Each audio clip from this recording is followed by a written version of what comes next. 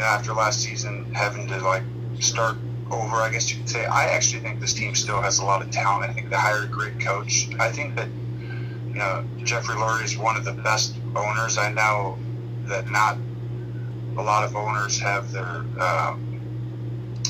I guess, their footprint and everything, just their hands on everything. I think that he really knows football at a pretty good level.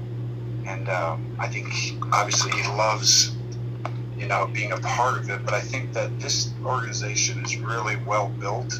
I think that he's very smart at the top, and he makes decisions, they're just sound. And I think that you're going to find the Eagles are going to be just fine. I think this year's a transition year a little bit. But I think Jalen Hurts, obviously has an opportunity to show, his ability. I don't think you're afforded